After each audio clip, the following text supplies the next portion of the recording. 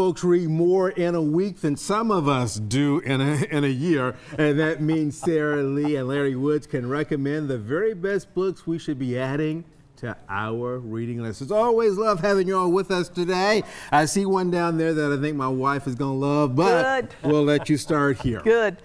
These two books, don't wait for the paperback. I read The Fall of Lisa Bello, about two young teenagers stopping someplace on the way home from school.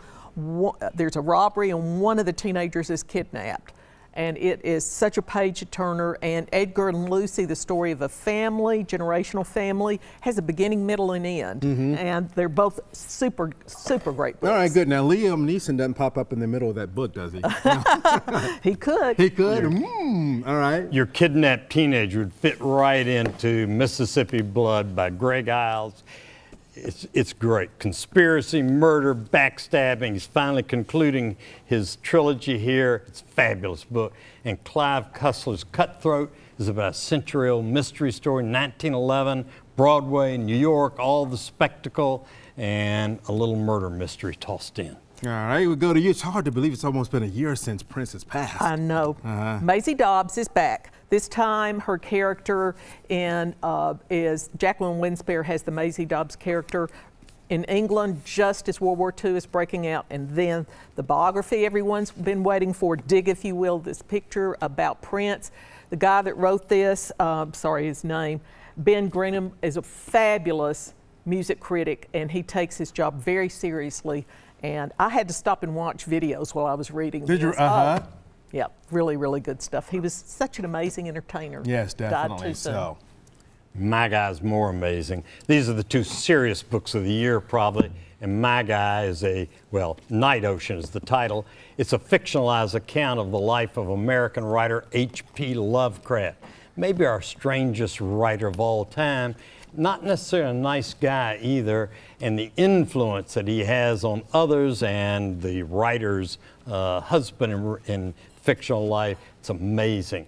Paul Auster's 4321 is the life of four boys, and you know pretty quick from the outset, so I'm not giving it away. Actually, it's one life told four different ways from four different points of view. It's really an incredible story. So dogs have gotten together to write this book called No More Bows. You know, dogs get tired of being dressed up. No More Bows, great book about how not to dress your dog. And this is a really tough, wonderful book. It is a YA book called The Hate You Give.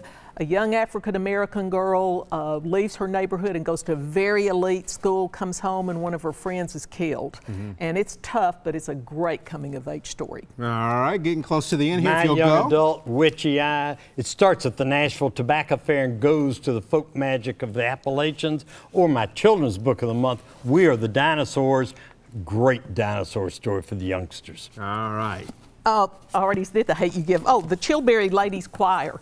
Super good story about women who, have a women-only choir in England, again, right before World War II.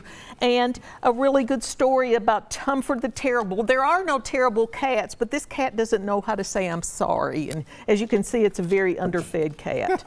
Beautiful illustrations. All right, cats, dogs, dinosaurs, we've had it all. Thank you all so much. You'll find the list for all of these books online at bookmanbookwoman.com. Thank you all so very much for being with us today.